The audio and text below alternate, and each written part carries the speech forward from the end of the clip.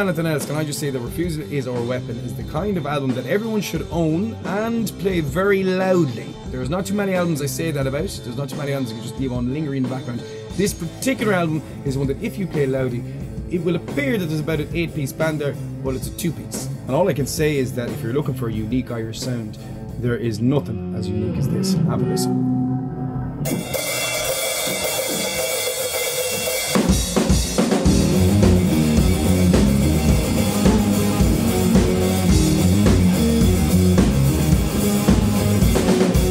My name's Johnny Lucy. How you doing, guys? I'm Baz Joyce, drummer in New Valley Wolves.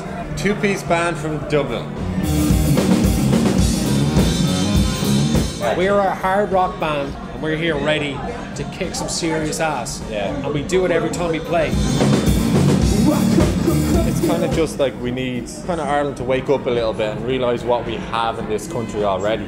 We have incredible artists. You shouldn't have to make it outside of Ireland before you can make it in Ireland. We play gigs, 5 people, we've said that, 10 people, 15, one man and his dog clapping. You know, you never know who's in the crowd. Never know who's in the crowd. We played in a venue in Cork, which we love playing, Crane Lane, and there happened to be this guy in the audience. This guy comes up to us and says, I'm a booker for a festival in the Netherlands, which was great. He gave us his card and we followed it up, and it turned out one of the best experiences of our life. I mean, it was huge. We didn't just go there and do an okay job. We went there and we fucking nailed it. So we've got that confidence now. We're bringing that back, and we exert that every time we play. I think we just did it in Whelan's. We rocked the fuck out of upstairs in Whelan's as best we could. Yeah.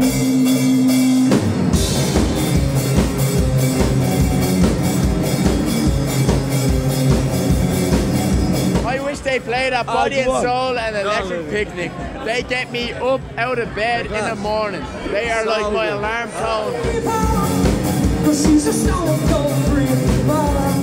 Savage, absolutely savage. It's like fucking like Queens of Stone Age. Like they're proper like them. I fucking love that.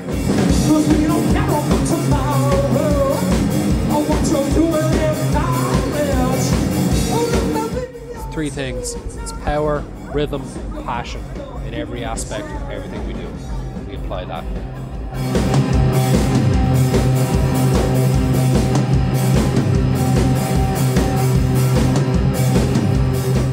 This year we got a new EP coming out.